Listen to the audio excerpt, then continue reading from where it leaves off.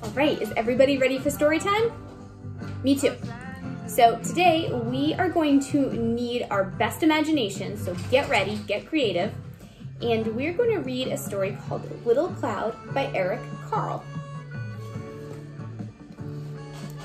The little clouds drifted slowly across the sky, but Little Cloud trailed behind. Everybody see Little Cloud down here at the bottom? The clouds pushed upward and away. Little Cloud pushed downward and touched the tops of houses and trees.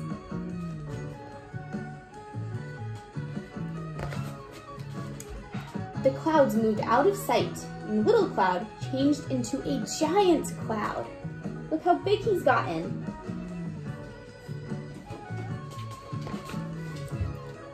Little Cloud changed into a sheep. Sheep and clouds sometimes look alike.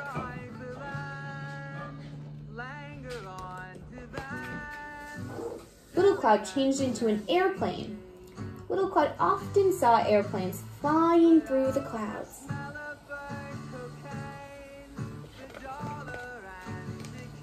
Next, Little Cloud changed into a shark. Little Cloud once saw a shark through the waves of the ocean.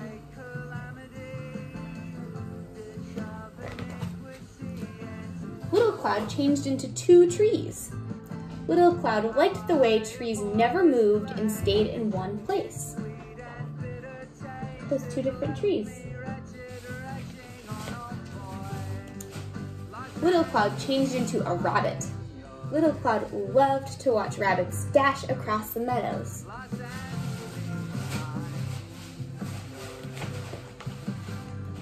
Then, Little Cloud changed into a hat.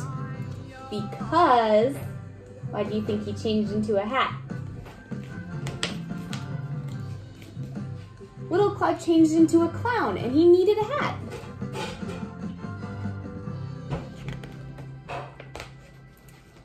The other clouds drifted back. They huddled close together. Little Cloud, they called, come back. Little Cloud drifted towards the other clouds.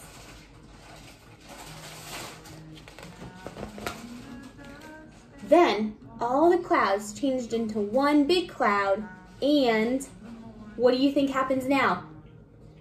It rained. What do we call that part of the water cycle? Who remembers? Precipitation. Good job. The end. So, we are going to go check back in with Hannah next because she's going to go out on a cloud watching adventure.